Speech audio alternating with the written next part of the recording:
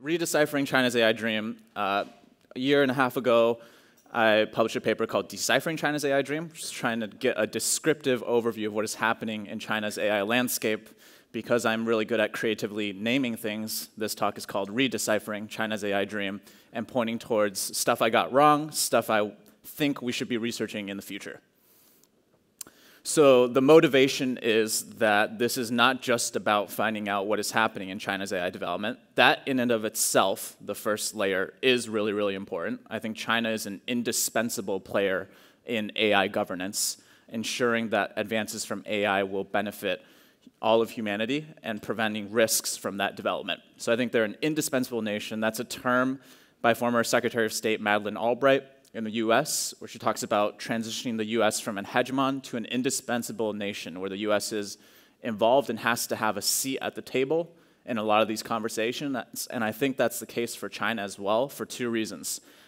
First is that China, probably by most accounts, is the second leading power in the world, and also has the internet giants that are where a lot of the AI research is happening and where a lot of the AI capabilities are located. So that's number one, capabilities. I think you can disagree about the capabilities point, and people can debate that over, and we will actually go into some of those debates here today. But point number two is, even if you think China's capabilities don't mean that it has to be an indispensable nation in AI governance, it's perceived as a rising power, and other countries will use China as a bogeyman type of figure or as a frame to motivate their own AI development, most notably in the case of the United States. So conversations about centralizing the US 5G infrastructure, the motivations for that were concerns about AI's development. Mark Zuckerberg in his leaked testimony notes on it says, like, don't talk about breaking up Facebook and AI giants and tech giants because we need to compete with China. So second motivation for why we need a better understanding of China's AI development is it can shed light on China as a key actor in the international system. What does China want? What are the implications for power transition, relations with the US, relations with the EU, how it will contribute to the international order? And third, I think it can tell us something about broader landscape of how technology affects global change. And throughout the presentation, I'm going to look at one slice of this, which is technology and national power. But there are different ways of cutting that, technology and people's perceptions of technology, technology and relations between people and machines.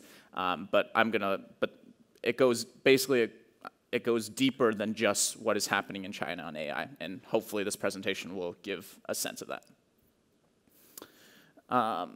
Okay, that actually turned out a lot better than I thought it would in terms of putting a bunch of text on the slide.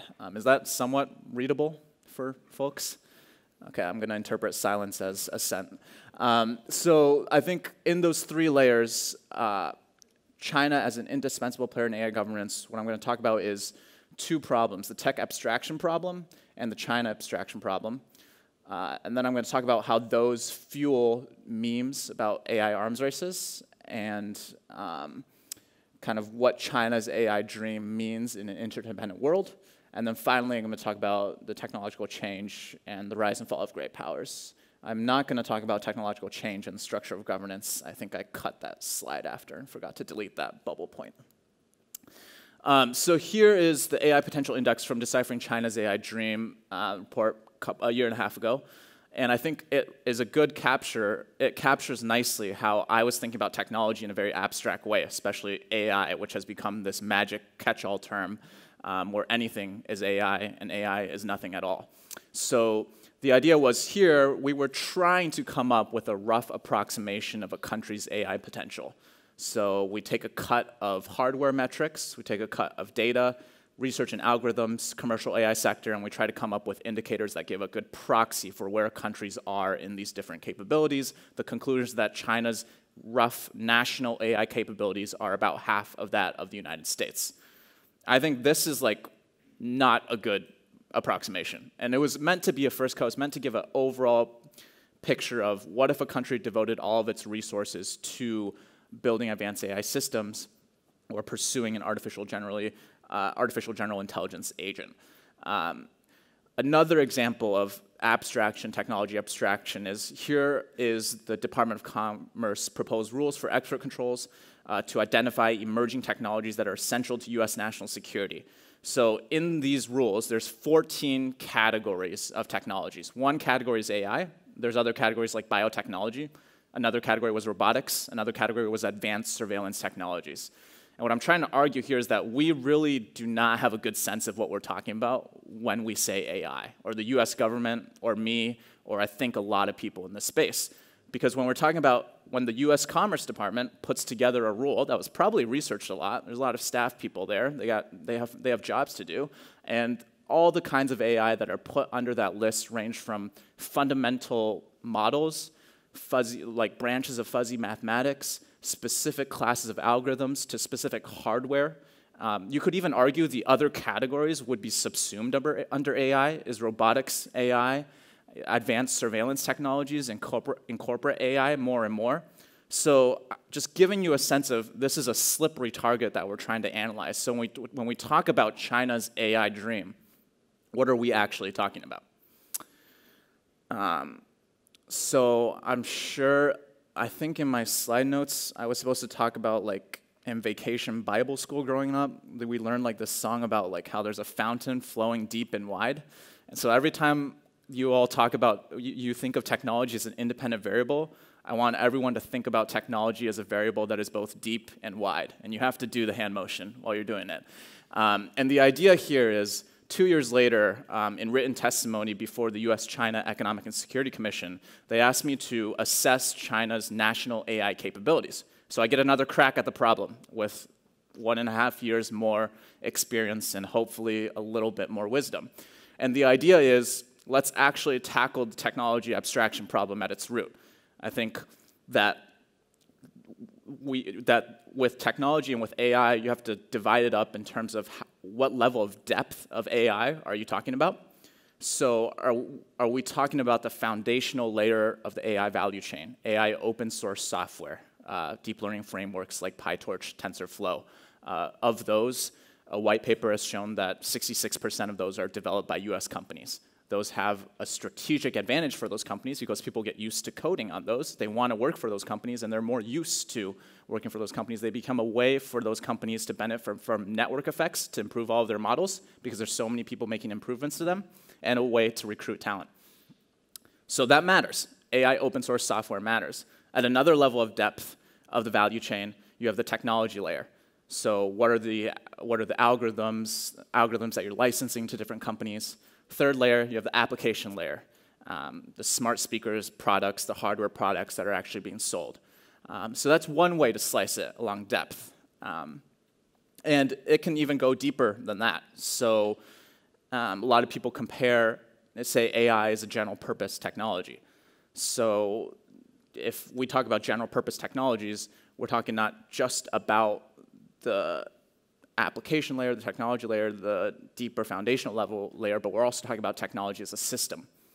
A system that, so other general purpose technologies like electricity, it's not just about the electric dynamo, it's not just about the electric utility, it's about how the utility connects to the factory to power individual electricity generators that are funneled through transformers and funneled through an entire system of electricity generation, distribution, and transmission and consumption.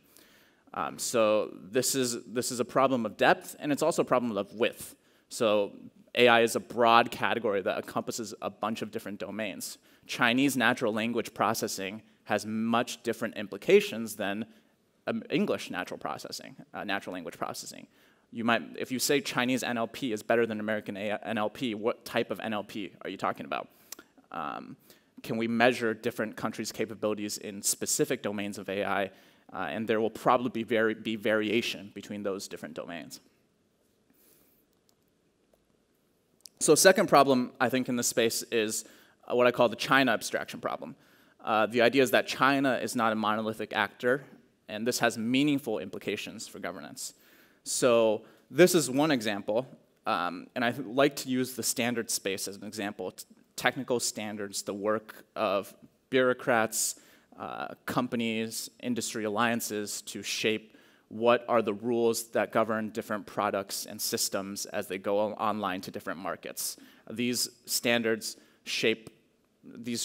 are billion-dollar decisions. One popular Chinese saying is that third-tier companies make products, second-tier companies make platforms, first-tier companies make standards. Microsoft Word is dominant because there's a Word document formatting standard that they achieved. They were the first to go to market with, and it spread. So this is obviously a very important domain. And there's actually there's conflict and there's cross-cutting cleavages within the Chinese technology space in terms of which companies are siding with who on standards. So this is an interesting case where Lenovo, a Chinese company, votes in favor of Qualcomm, a US company, on a key standard for polar coding that's going to be important for 5G, which is an enabling application for a bunch of autonomous vehicles, for a bunch of AI applications. So there was a big debate in China about it when this was leaked out, and Lenovo had to issue a public apology, say they didn't actually vote for Huawei. But these types of, say that they didn't actually vote against Huawei. But these types of disputes and debates and cross-cutting cleavages, strategic alliances between Chinese companies and other companies are happening all the time underneath the surface, and we should not just say China wants to do this with AI or China has an AI dream. We should specify who are the specific actors within China that have specific intentions and capabilities. But we have to say China AI Dream to make it a sexy title and get people to read the report. So I'm not going to apologize for that. My argument is that these abstractions, and I don't want to say that we shouldn't be abstract. I think that being parsimonious is important for communication. To write headlines, you can't just you can't specify everything. Sometimes you just had eggs for breakfast. You don't need to tell people the type of eggs, or that was a bad analogy. But the idea is that these two problems are intermingled with another dangerous set of assumptions, sometimes useful set of assumptions, but oftentimes dangerous, which is techno-nationalism. And sometimes people just throw around the phrase techno-nationalism. It's coined by Robert Reich, labor advisor for President Clinton, to actually refer to US policy in response to Japan's technological challenge. So it's actually really relevant to the current debates right now. And as you see in that Brookings report, the argument is that in AI, who's going to dominate in the era of industrial AI, and the argument is that China is inventing a kind of techno-nationalism. So what do we mean by techno-nationalism? I think that we should clearly specify what we're talking about. So one is the belief that technological strength and security are key drivers of interstate competition. I call that the techno-competition belief. And I think largely most countries believe in this. Second is techno-independence. Some degree of technological autonomy is key to technological strength and security. So some countries might believe that autarky is the way to go. So that's a very strong sense of techno-independence. A weaker sense might be we need to not be dependent on a sole source supplier of, say, semiconductor chips. We need to diversify our supply so that we can't be cut off. Some degree of autonomy and freedom. And the third is the techno-nation belief, the idea that the nation state is the primary unit of relevance for technology policy. And I think just to give a sense for how baked in these assumptions are, I think probably everybody in this room believes that national R&D, the amount of national R&D that you spend is probably correlated with your economic growth. Or like that spending more on innovation at the national level will lead to national economic strength in some form. Actually, that's like disputed in the literature, that we have good sense that global innovation tracks with global economic growth. But there's arguments to be made that national level innovation, national investments in R&D might not necessarily translate to national level growth. And one example is that just technology diffusion happens much easier these days. We live in a world of global innovation networks where knowledge is being shared, so it's not clear the extent to which the benefits of technological development are captured within the nation-state container. So that's the framework for what we're talking about when we talk about techno-nationalism. I think sometimes all of those beliefs are rational in some sense, and it's a way of understanding and thinking about the world that can be useful. Sometimes, though, when it can be very much distorted, and I give examples of distortion in each of these spaces. So one example is a distortion of the techno-competition meme. To have a good sense of how technology is a driver of interstate conflict, you have to have a good sense of assessing where the technology is, how technology is actually incorporated into power. Whereas the meme now is that this is a Sputnik moment. China's advances in AI represent a Sputnik moment for an AI arms race. It's unclear what these commentators think we're racing over. Is it a specific, discrete weapon output? Is it about incorporating and enabling AI across a wide range of military applications, from including the non-sexy stuff like better logistics and communications and intelligence transmission? Is it about a broader industrial competition of AI? And the idea is that these Cold War analogies sometimes fall apart because there's not something countable. It's not about who has more ICBMs. It's about, I think that the more relevant aspects of competition are going to be about the different types of technological systems that develop, which we'll talk about later. The second is techno-independence. So the idea is that because of China's innovation mercantilism, strategy in spaces like artificial intelligence, the innovation technology, I think they're the Information Technology Innovation Foundation, ITIF, one of the alphabet soup of DC think tanks that are often very prevalent in the space. Their vice president has recommended that in response, the US should suspend all scientific and other technical cooperation with China. So that's one model of techno-independence in response to what's perceived as innovation mercantilism. President Trump tweeted, I think, months earlier, basically ordering US companies to get out of China. And the idea is that to what extent can the US maintain its technological independence? Is the solution to cut off everything? So this is an example of which these memes can be distorted. Suspending scientific and technological cooperation would probably also hurt US companies and the US innovation pipeline, and also removes a good channel for encouraging trust and cooperation in the space.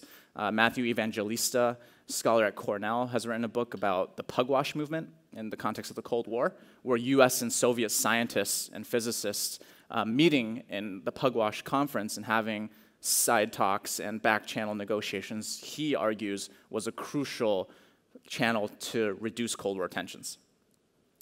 Third belief is the third distortion is in the techno-nation space. And this is the idea that technological innovation maps perfectly onto the landscape of nation states. So Kai-Fu Lee in the New York Times editorial, he basically says that companies will be forced to negotiate, that countries who are dependent on the supply of AI algorithms from other countries' firms will have to negotiate with the countries themselves.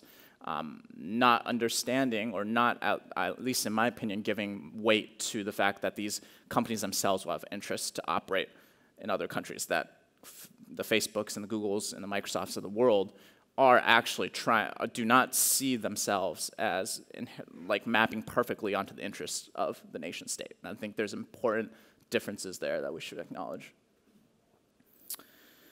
So now, just to try to connect a lot of the things, I've thrown a lot of concepts at you, I've thrown a lot of terms at you, I've thrown some examples at you, some jokes that did not land very well.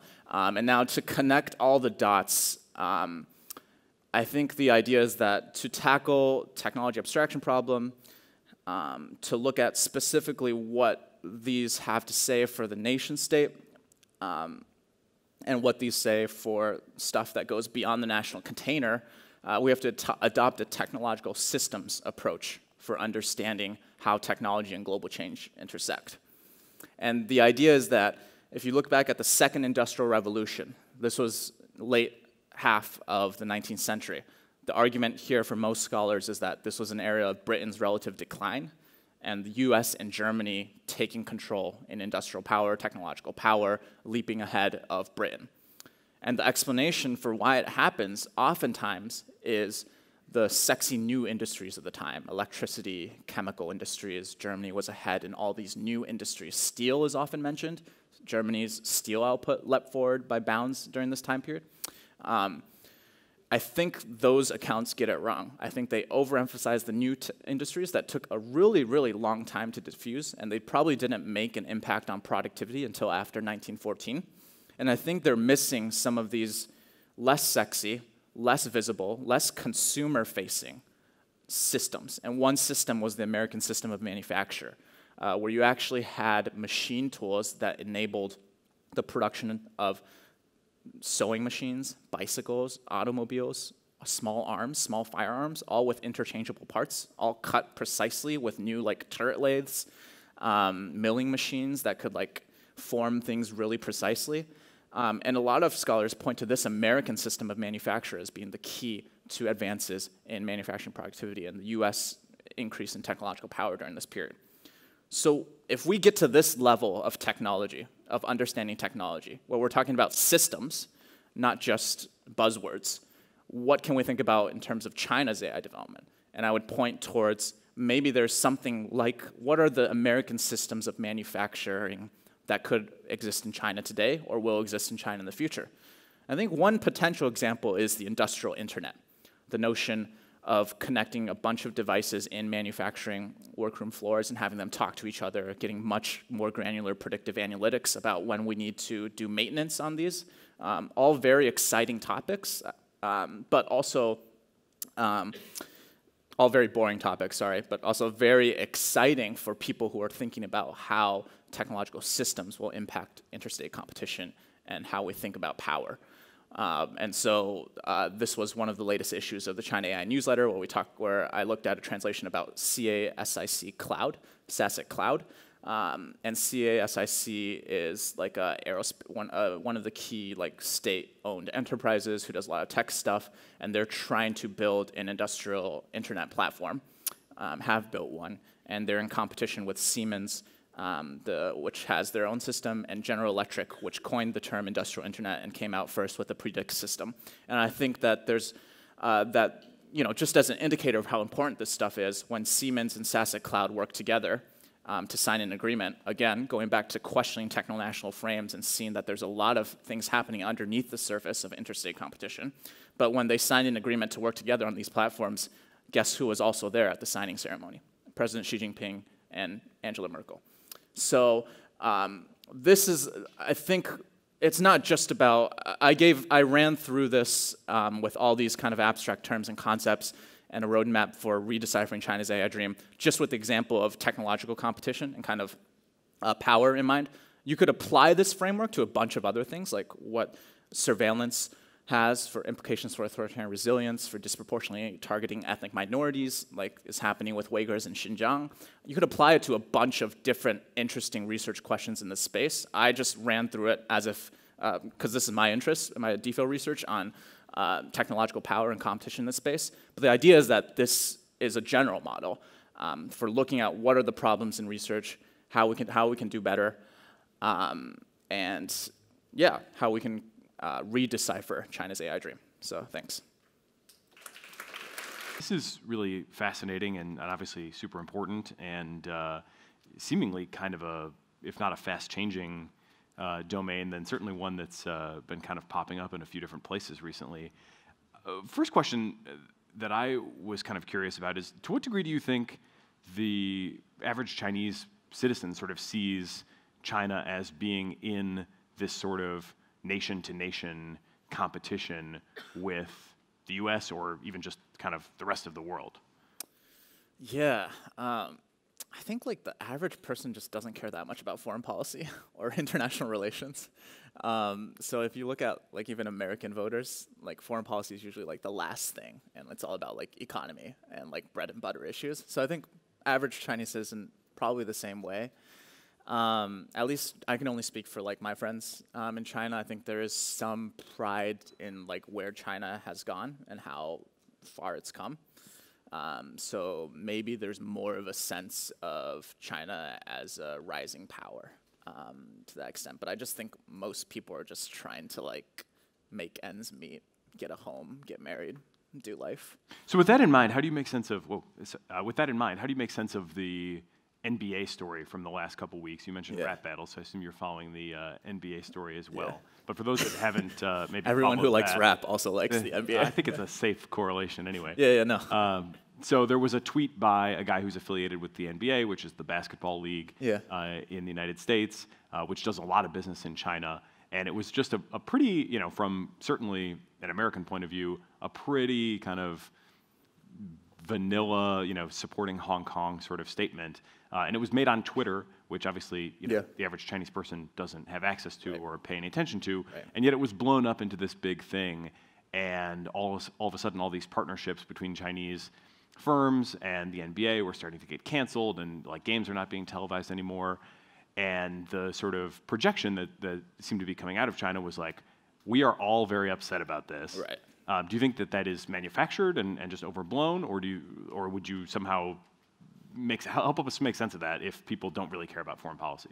Yeah, I don't think like most of the 1.4 billion people in China were like really, really upset about this thing. I do think that this is something that I've actually tried not to follow too actively, because I usually go to the NBA subreddit every day as like a nice escape from work type of space, but now this has become welcome to your new reality as well. But I just think if you want my hot take on this, I think the NBA capitulated way too much. Like, so many of my friends love watching the NBA, and they would just find like another way to stream it. So I think like the business relationships, like Tencent saying they wouldn't stream games anymore, I think they would have, like they're doing right now, they're going back and like they're going to stream games. So there's just so much demand for the NBA that I think the NBA had more cards to play with than they did. That seems to be this sort of like projecting censorship into other parts of the world. Seems to be kind of part of the Chinese government's program right now. So I'm also a TikTok user. Okay, and nice. Get a lot of pleasure out of these, brilliant 15-second dance videos. But more recently, I've also been hearing how many videos are being taken down, not just in China, but in any market. Right. When this TikTok now has 1 billion plus users. So how should we think about that if we're just kind of random TikTok users sitting at home, but maybe a little concerned? Yeah.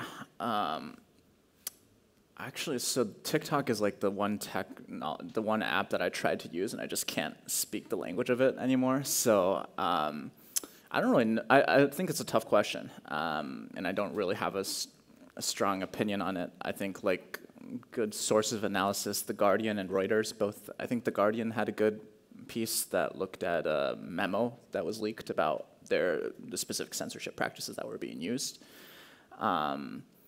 So I think it's also important, like, it's important to not equivocate and not to like make false equivalences between different platforms, because censoring for specific political aims, like the Hong Kong situation, maybe is different, I think, on some level than what like Facebook does. Like, I think Facebook adopts the censorship practices of a lot of the countries that they're in, and also the extent to which filtering out hate speech is a form of censorship or not, I think can be debated. But I think we have to make distinctions.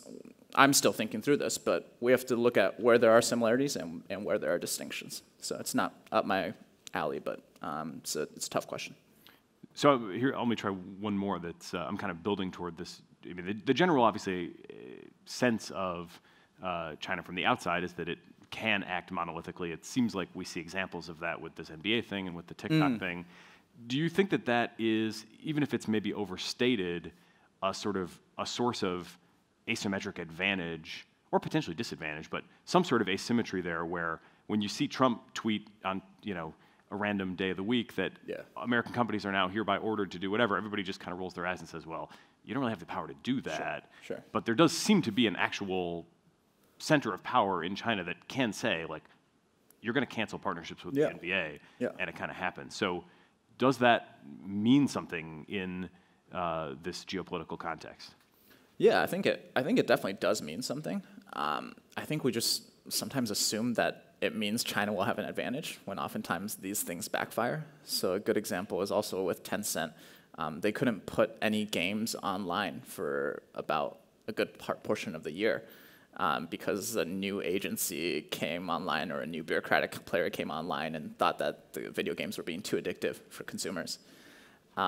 Whereas there's a lot of good evidence that video games are actually a crucial driver of technological development because it gets people interested in digital applications. Gamification can inspire a bunch of positive spillovers and also hurt Tencent, one of the biggest companies, and their stock value dropped enormously.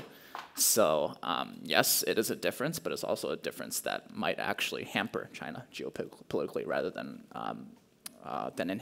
empower it. So we oftentimes talk about the empowerment angle, which I think is important, but we sometimes ignore the ways in which these centrally guided policies actually backfire. Well, we could talk about this all day, and I haven't even scratched the surface of questions coming in from the app, but you'll have office hours at 3 o'clock at our next break. So come there to talk to Jeff about all this and more. For now, how about another round of applause for Jeffrey Ding? Fascinating topic. Thank you very much. Great job.